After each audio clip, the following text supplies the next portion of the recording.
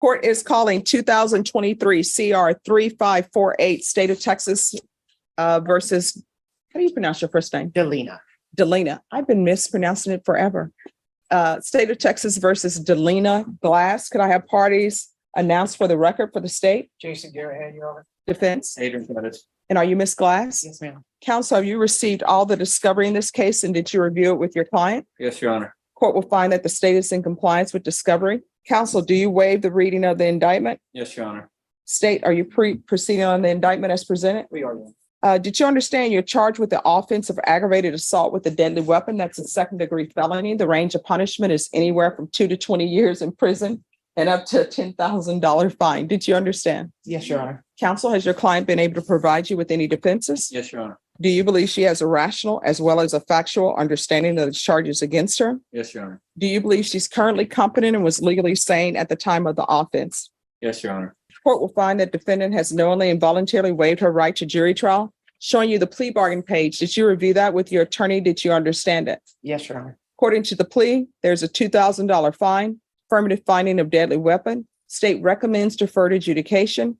There's to be restitution to Brianna, Brianna Brown. Did you understand that to be the plea? Yes, Your Honor. Defense? Yes, Your Honor. State? It is, Your Honor. State is requesting that your community supervision be for a term of 10 years. There be a TAP evaluation, 200 hours of community service restitution, no contact with Brianna Brown or the family of Brianna Brown. Did you understand those are recommendations from the state and the court does not have to follow those recommendations? Yes, Your Honor. Then to the offenses charged, how do you plead? Guilty, not guilty, or no contest? No contest. State, any evidence? Yes, Your Honor. State officer exhibit number 1 with all the attachments. Any No. objection? No objections. All right. And state, have you had a chance to speak with the complainant? Oh, we have, Your Honor. All right. All right. You may continue to confer. Thanks. Court will accept into evidence states exhibits 1 and attachments and review the same. Diana, I'm sorry. I'm going to slow it down. I just realized that. Stephanie, you're talking too fast.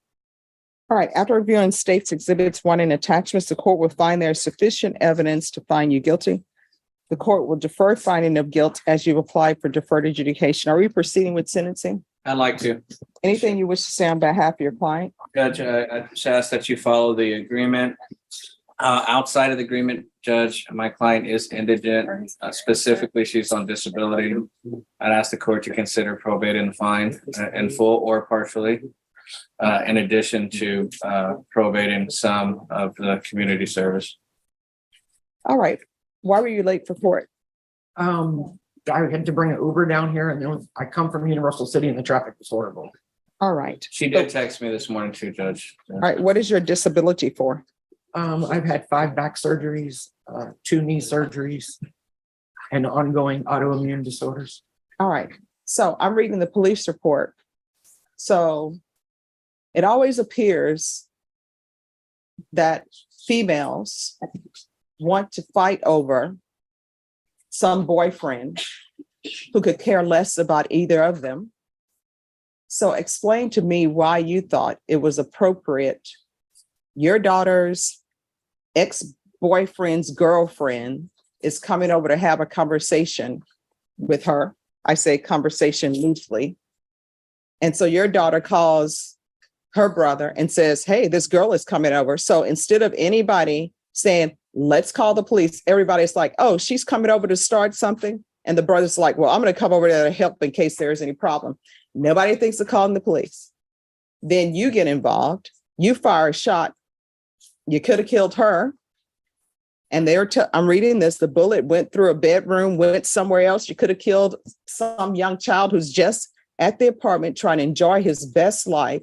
And meanwhile, people who didn't raise their children appropriately are getting into a fight over some boy who's probably with another girl right now, who probably doesn't have employment and has nothing going for himself. Because if he did, he would not be dating girls fighting over him. So what were you thinking? It was actually the young man's sister.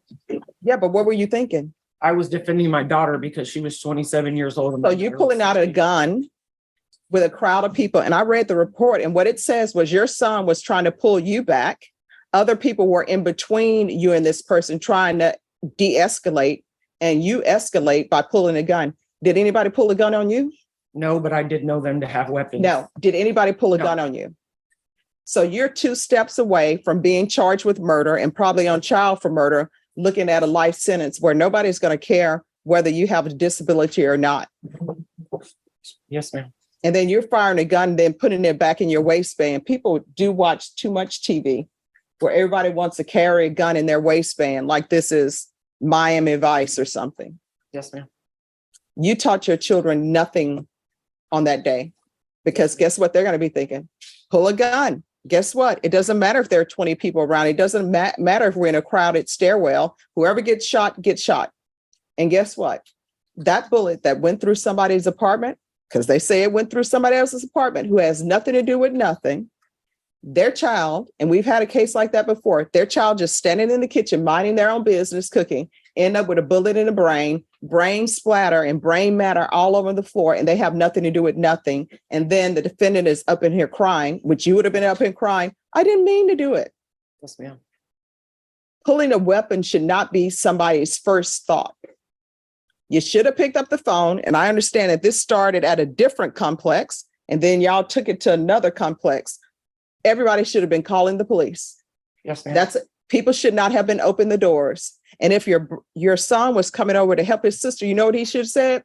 We're going to close this door. We're going to keep the door locked. We're going to call the police. Yes, ma'am. And that would have been the end of it. Now, guess what? You got a criminal case pending. Yes, ma'am. And you're going to be on deferred for aggravated assault with a deadly weapon. And you will forever be labeled as somebody who has a felony. Yes, ma'am.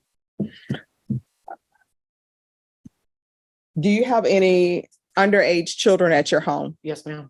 What are their ages? She's 17. Okay. This is what the court is going to do. Court is going to sentence you to 10 years deferred. That's being asked for. There's a $2,000 fine that will be probated. There's an affirmative finding of deadly weapon. There's to be no contact with Brianna Brown or her family. And if Brianna Brown shows up to your daughters or shows up to your place because she still thinks she's got a great catch with this ex-boyfriend, you need to call the police. Yes, ma'am. 200 hours of community service restitution. Do you have any grandchildren? Yes, I have 3. And who's the parent of those? My 26-year-old son. All right. Do you ever babysit? Yes, ma'am. 3 days a week. All right. There's going to be parenting classes. I'm going to want regular UAs. If you're drug tested today, what are the results going to be? Negative. All right. We're going to do a UA today.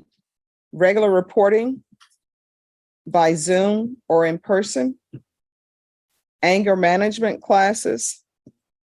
I'm going to want field visits 1 time per month for 3 months. If everything works out with the field visits, then probation, you can do those as you see fit.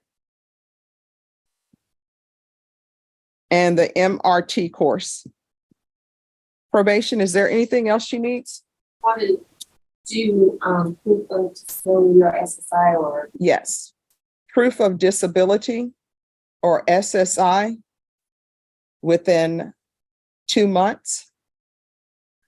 If not provided, then proof of employment within 60 days. No employment as a home health care provider or with minors. Anything else, probation? No, Your Honor. Is there anything else you need from the court? No, ma'am. And it goes without saying, you're not allowed to possess any weapon. Yes, Your Honor. All right, we can go off the record. Here's the thing. You shooting at her, almost killing other people who have nothing to do with nothing. She could have pulled a gun. And if your grandchildren are in that house and she wanted to fire a weapon and shoot, any one of your grandchildren could have been killed. And you know what? That would have been all on you. And you would have been on the news crying. You would have been in here crying. And everybody would have said, this is what you all brought to the doorstep. Yes, Your So you're going to have to do better. You understand? Yes, Your Honor. All right. Good luck to you. Thank you, Your Honor. You're welcome. Let's get the facts straight. She loves a verbal ashtray. Never blowing smoke when she gets pissed. She's quick to castrate. Love her on a good day, love her on a bad day. Either way, she's here to stay, stay, stay.